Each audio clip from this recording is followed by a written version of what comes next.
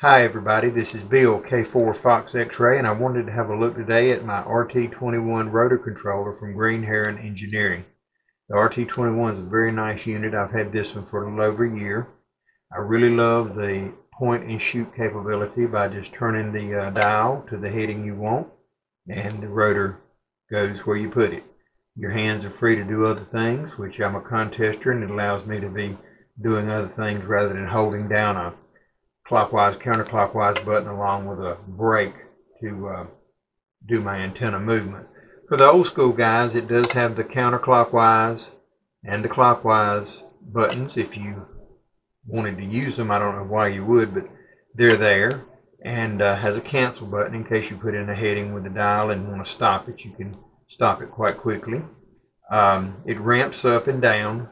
As you notice, the number just below the degree symbol is the speed of the rotor. When it starts moving, it starts at a 3 and works its way up to a 10, which is pretty quick. And as it gets near its location, it ramps back down. Very, very nice rotor. PC control is available through LP rotor from Larry Phillips, and it really makes your life a whole lot easier. Green Heron Engineering has several different packages with different rotors you can buy, combo packs. I chose the G2800 Yaesu, and it's been doing a great job, knock on wood. So if you want a good controller, check out the RT-21 from Green Heron Engineering.